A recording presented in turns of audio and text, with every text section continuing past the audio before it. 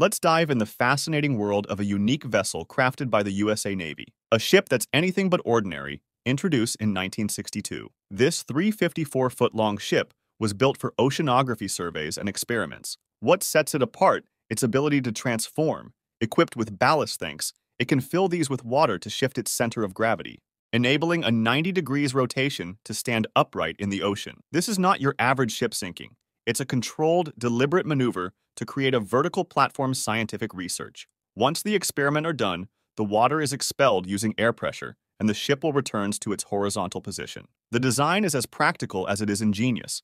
The research equipment aboard can operate in both sense, horizontal and vertical position without any hassle. And the cruise life, it's been thoroughly thought out. Living facilities like toilets, sinks, and beds are hinged to rotate with the ship. Those that can't rotate have dual setups for each orientation, despite its primary role as a survey vessel.